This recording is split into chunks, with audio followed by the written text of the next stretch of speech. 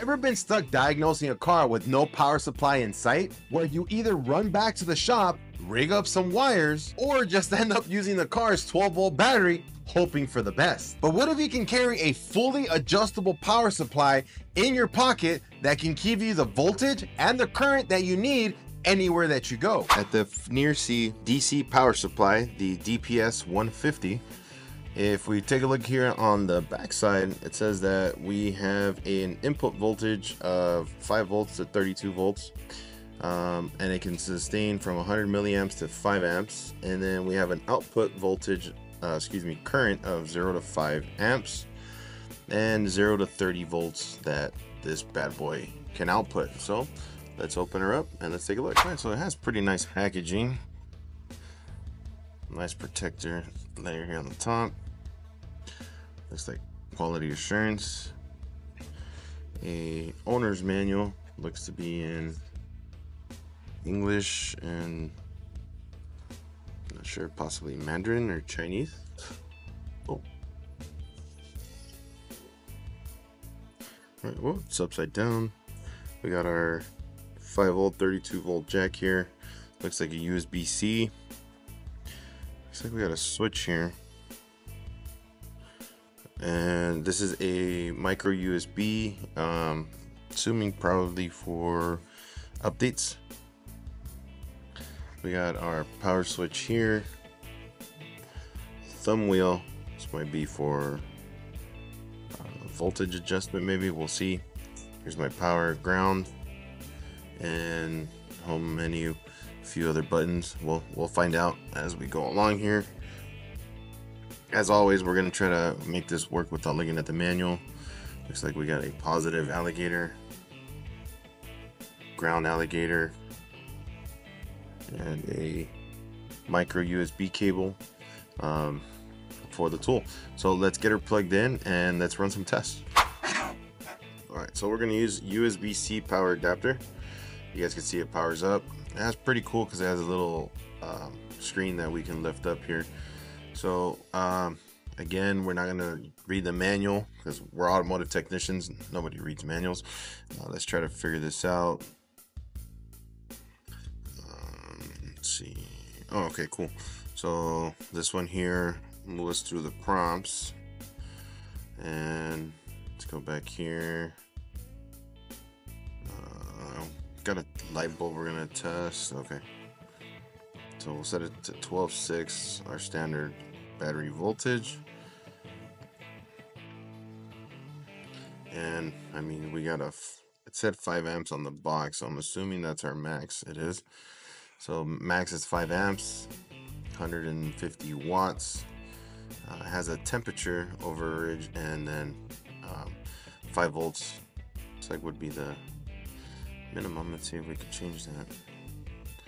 Yeah, so minimum would be 5 volts. And assuming if we hit, take us back, there we go. So we got that there. If I hit that, okay, so if I hit the power button, it goes to run. So then that means we're going to start seeing data coming out, or voltage and current coming out of it. Let's run a couple of checks with the meter and let's see how good it is. All right, so just to make sure that we're going to get some accurate readings, I'm going to be using my test leads. What I'm going to do right here is just check the resistance on it, so this way you guys don't say that there's so this one has no resistance on this one, so we'll go ahead and remove that. We'll set that to the side. Got my blue one here. It's probably going to use this as a ground, so again, we'll check the resistance on it, so this way you guys could see that there's no unwanted resistance there. Cool, so we're good there. And the meter that I'm going to be using today is my trusty Snap-on, my EED M54D. This is a really good meter. I own 6 of these, so I trust it. I use it a lot. So that's what we're going to be using today. The first thing I'm going to do is we're going to set up our power supply here, and then we're going to set it to 12.6 and then see what we get here on the actual meter. So let's set that up. Again, we're going to be using ground as blue. It does not matter. That's why I like using different colors, because some people say no, it has to be black and red. There we go. and we'll change that to volts DC. We'll hit run. So right now what it looks like, our power supply is at 12.6 and my meter is at 12.59. so the voltage measurement right there looks to be pretty accurate. Not sure what the accuracy on this one would be. There's actually no spec on the box for accuracy, but 12.6 output, 12.9 on the meter. That seems pretty legit. What I'm going to do now is I'm going to use the power supply to power a sealed beam bulb. It should be drawing somewhere around 3 amps, and then we'll put the meter in series and compare what this measurement says compared to this one. So let's set it up. All right, so just so you guys can see what we got going on here, I got my power supply. The ground is coming to the ground of my sealed beam bulb here, and then I am running current or voltage and current from the power supply to my meter, and then the common is connected to the power feed on my sealed beam bulb. So now that the bulb is actually drawing current, we can see that the power supply is stating that it is pushing 3.334 amps. And my meter is showing 3.353 amps. So it's slightly off on the amperage reading, right? It's nothing too crazy. I mean, I'm not seeing like a whole amp that we're missing here. It is slightly off, but again, when you start using any type of tool or apparatus like this, when you're going to use it in the shop or you're going to use it on a test or anything, we always verify what it's putting out, so this way we make sure that we understand exactly what we're getting ourselves into. And since I do trust this meter, the reading that I'm showing here, right, is going to be just slightly off right here. So it's nothing too crazy, like I'm saying, but it is something that we can take into consideration. Just because of that small reading, it's not like I'm going to tell you this is garbage, don't use this. Again, everything that I'm going to apply is going to be automotive related. So in the automotive industry, if I'm using this to power something up on the bench or something like that, this is not going to be a killer. So again, voltage was spot on. The amperage was the one that was a little bit different. And again, my sealed beam, you guys can see, is firing right now. So that right there is okay. All right, so as you guys can see, we're still at 12.6 here. And I set my scope up to volts AC. And right now we're getting a measurement, and the measurement that we're actually getting peak to peak is 63 millivolts. So this means that we're bleeding 63 millivolts AC out of the power supply into the actual circuit. Now, again, in the automotive industry, we have a 250 millivolt AC ripple maximum. Now, I'm not speaking for computers. I'm not speaking for anybody who's planning on using this in a laboratory setting. This is automotive specific. So in the automotive industry, if I'm working on a car and I got over 200 millivolts of AC ripple, that is going to cause a problem. As of right now, I only have 63 millivolts AC. So again, that wouldn't be an issue. I've seen standard car alternators that are putting out about the same. So it is putting out a little bit of AC ripple, nothing too excessive that can cause an issue for me.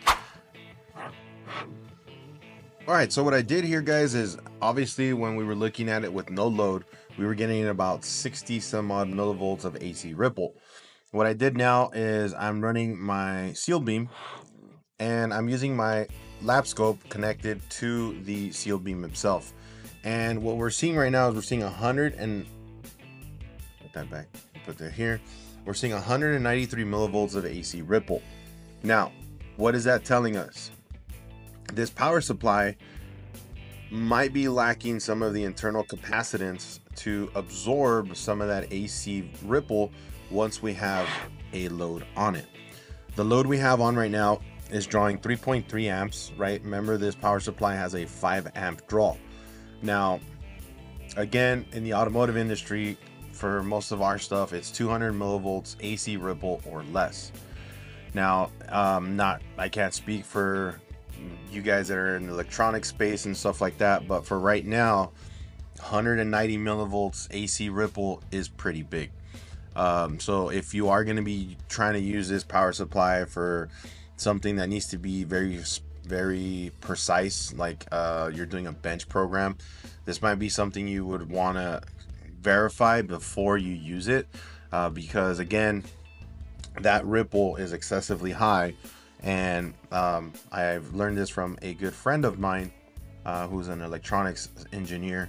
In computer jargon, over 500 millivolts, over 50 millivolts can lead to a module being misinterpreting information because of the actual ripple, right? So for me, if I was going to be using this in the shop for like bench computer modules and stuff like that, I would want to figure out a way to reduce the capacitance, to increase the capacitance, so this way we can clear some of this up, specifically when it's under a load. This ripple here is going to be something that I'm going to keep in consideration anytime that I'm going to be using this power supply in the shop or for any projects that I might be working on. So I hope you guys enjoyed that video, guys. Again, the DPS-150, for its small form factor, its small outline, it does a really good job. Now, the one thing that, again, I did show a little bit that I did not like was that we had almost 200 millivolts of AC ripple. Now, as I mentioned during that portion of the testing, in the automotive space, 200 millivolts of AC ripple is max. We were at 190. So we were still a little bit below. However, you always want to keep in mind that that ripple can affect circuits and it can affect modules. So again, if you're not in the automotive space, that might be excessive for you, or in some instances, it might not be an issue. Again, if you are going to be using this for precise stuff like bench programming, module programming, you want to be careful with that. You know the limitations of your tools, your equipment, and what that module can take. So this way you guys don't end up breaking a module. Now, if I was going to use this for sensor simulation, powering up a sensor to verify if it works on the bench, this will do the trick. I like the small form factor. I have a big bulky one on my soldering bench.